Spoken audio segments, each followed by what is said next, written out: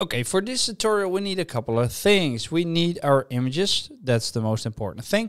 So I've got the background over here, and then I've got these three other ones. I've got birds, I've got a plane, and I've got this misses. And we're going to need these for the tutorial. Now, the next thing you want to do is you want to go to effects and then drag the fusion composition onto the timeline, select it, and then go to fusion. And inside the fusion tab, we only have the media out, but we're going to change that because what we want to do right now is drag in all these individual layers. Now, before we get all confused what is what, I'm going to rename them one by one and drag them in one by one as well. And once I've done that, it's time for the next step, which is adding in image plane 3Ds, a merge 3D, a renderer 3D, and a camera 3D.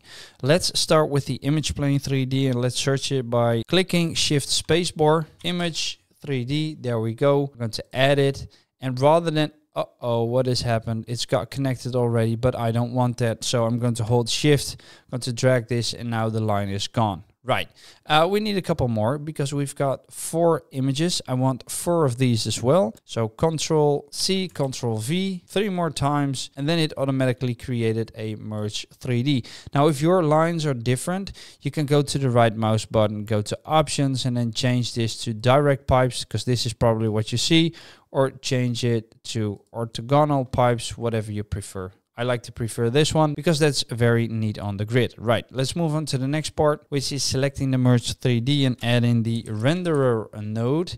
Let's add it in, and then that one needs to be connected to the media out. There you go. So now we see media out. If you don't see it, make sure this little button right here is selected, it's highlighted, so we've got our image over here. Then I want to click in here, so we don't have anything selected. I'm going to click Shift spacebar again. It's a lot of clicking, I know, but we're going to find the camera 3D.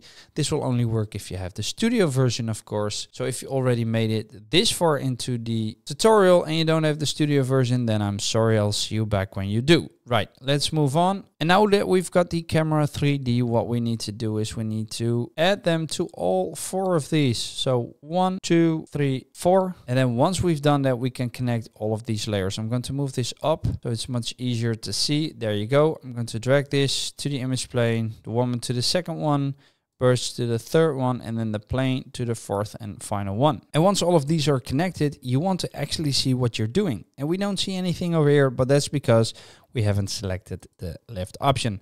And now we do. So we've got everything at the same layer. So we need to select the camera 3D, and we need to make sure that we're on the first frame of this clip. And then we're going to drag it out till we see the image appearing and it fits the screen perfect, like this. And I also want a little bit more space to work with, so I'm going to click down the media pool, and now we only see these windows over here. So the left one is basically what's happening here, and then the right one is the final output. And then now it's time to make this come alive. All right, and then with the woman selected, let's drag her inwards to make her bigger, and make sure you're on the first frame again, and let's scale her down so that she fits the image like so. And I'm going to do the same thing for the birds and for the plane. So the birds, I'm going to drag them in, go to the transform and scale them back till they are very, very tiny. And the same thing for the plane. And then it's time to make the magic happen. So we're going to select the camera 3D because now we are going to make it move. We go to the transform, we're going to select the keyframe for the Y, the Z,